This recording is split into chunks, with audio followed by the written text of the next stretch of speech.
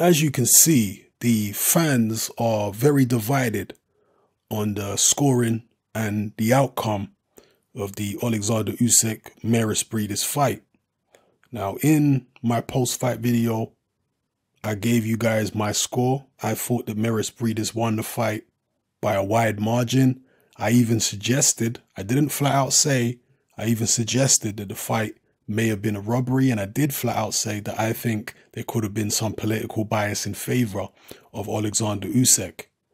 However, as I say, there's a big divide, at least on my post-fight video. It's like a 50-50 divide between the fans who thought Usyk won and the fans who thought Breidis won. But there isn't really a big divide in terms of the boxing press.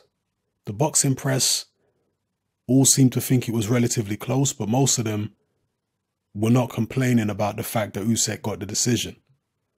So I had to take that into account. But the thing that swung it for me, the reason why I'm making this video, is because I visited several channels. I paid attention to several people on social media who I know for a fact are not Usyk fanboys, who at least a couple of them I know for a fact watched the fight without any sound, because you can be influenced by the commentating. It can color your perception. And these people actually scored the fight for Usyk, or they scored the fight very close.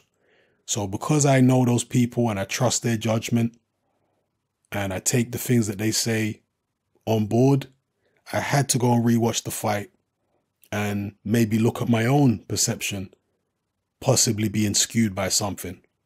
And having watched the fight for a second time, I do think my perception was a little out in terms of what I was seeing, because I was so shocked by how competitive the fight was. I went into this fight thinking that Oleksandr Usyk would dominate from start to finish, particularly after seeing Breidis' performance against Mike Perez. I was really unimpressed. He wasn't able to land consistent power shots on Mike Perez. So I thought there's no way he's going to be able to land consistent power shots on Oleksandr Usyk. Surely Usyk is better defensively than Perez. Surely he's going to be more awkward for Breidis to deal with than Perez. But somehow he wasn't. Somehow Breidis was able to land more power shots more consistently on Usyk than he was on Perez. And that shocked me. And I think I was kind of caught up in the shock throughout the fight of just seeing a fight that was far more competitive than I expected. And because of that, I think that did color my perception a bit. That's not to say that I now think Usyk won the fight. No, I still think Breidis won the fight, but it definitely 100% was not a robbery. That's what I can say now, having watched it a second time. And I've watched it in HD again. This time I watched it in 50 frames per second. So in a high frame rate, it's always better to watch fights in a high frame rate if you can get them. So for those of you who want to see the fight again, just type it into YouTube, Breidis, Usyk versus Breidis, 50 frames per second or 50 FPS, and the video will come up. You go watch it there. So the reason I say it was definitely not a robbery is because a lot of the rounds were open to interpretation. No question about it. A lot of the time it came down to what you prefer. Usyk was being relatively effective with his jab. It wasn't crazy effective. It wasn't like Golovkin type jabs.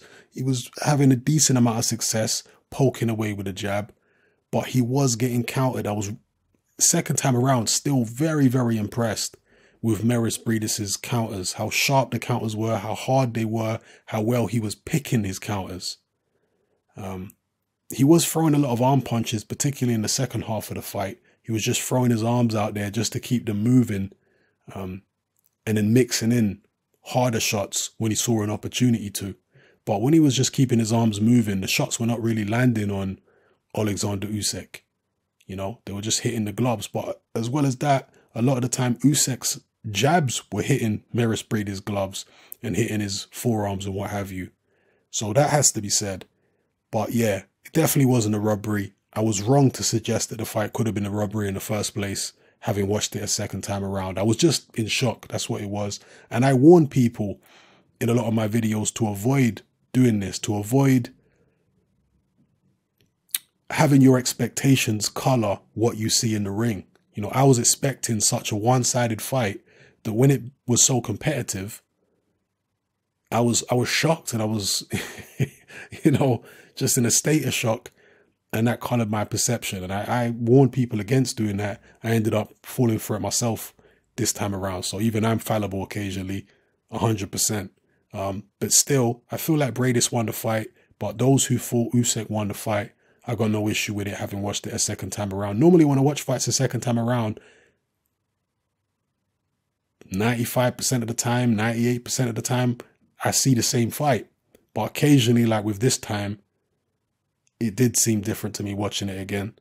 And it did seem like there was a lot of swing rounds there which could have gone either way in terms of what you preferred. Do you prefer the high work rate and the pressure from Usyk, or do you prefer the cleaner punching of Breidis? And I still maintain now, having watched it a second time around, Breidis landed the majority of eye-catching shots throughout the fight.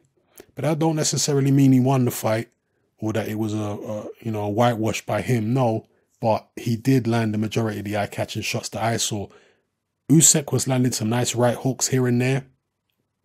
He did land his left hand a few times, but he wasn't that busy with the left hand after he was getting caught with those right hand counters early in the fight. He realized, you know what, I can't keep throwing the left hand because Breidis is really sharp with the right hand counter.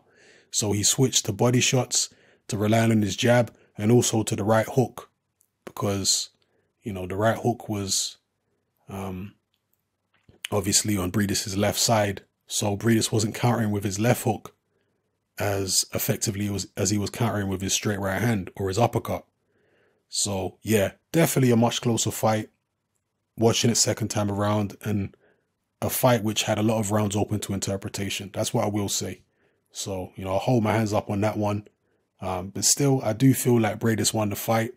And in terms of political bias, there may have been political bias in favor of Usyk, because I'm not saying there was. Okay, I'm definitely not saying there was. I'm saying it's possible, given the fact that not even one of the judges gave Breidis the fight. You know, did all the judges prefer volume and pressure rather than clean, effective punching? Maybe they did. Maybe they legitimately did. But I don't know. I liked Breidis' work more than Usyk's work. Just the quality of it, I liked it more. And it is a balance. It is, what point do you have to get to in terms of the guy throwing more shots that it supersedes or cancels out the guy throwing the better quality punches? You know, that has to be taken into account. So I guess if you go back to Bernard Hopkins versus Joe Calzaghe, it was a situation similar, although I felt Joe Calzaghe beat Bernard Hopkins. But there were a lot of people out there who felt Hopkins won the fight because he was landing the more eye-catching power shots, and he did land the more eye-catching power shots. I just felt like Hopkins didn't land enough of them in that fight. This fight with Breidis and Usyk, I feel like Breidis did land enough of the power shots to warrant him getting the victory. But yeah, there were swing rounds in there, a lot of close rounds, which I can't really argue with people giving to Usyk, to be honest with you, depending on what you prefer. So yeah, just a relatively short video about watching the fight again, because of the fact that it was a different kind of situation this time with regards to the fan reactions. A lot of the time when there's a close fight or a controversial fight or controversial scoring, the fans are split down the line in terms of fanboys generally, you know. Whereas in this fight, yeah, there are going to be a certain amount of fanboys. There are definitely a growing number of Usyk fanboys. And with Breidis, there's not really that many fanboys of Breidis among the general boxing population, but there's obviously a lot of Latvian Breidis fans. But I didn't see that much of that, to be honest with you. I saw a few Usyk fanboys here and there, but as I say, I saw a lot of neutral people who I know and I trust them as being neutral when it comes to this fight, at least, Usyk and Breidis. And they were telling me, you know what, Hatman, nah, I think Usyk won the fight, you know, or it was close. I don't see how it was wide, Hatman. I don't get it. This was a close competitive fight. So, yeah, that's different than what we normally get with scoring controversies. Normally, all I ever hear from is these fanboys who are coming down heavily one way or the other. But when I hear from objective people and they're telling me, Hatman, you need to watch it again, that's when I really have to sit up and listen, you know, which I did this time. So, yeah, I still had Breidis winning, but I can't argue with anyone who thought that Usyk won. So, yeah, it is what it is. Drop your comments in the comment section below. It's Hatman, I'm out.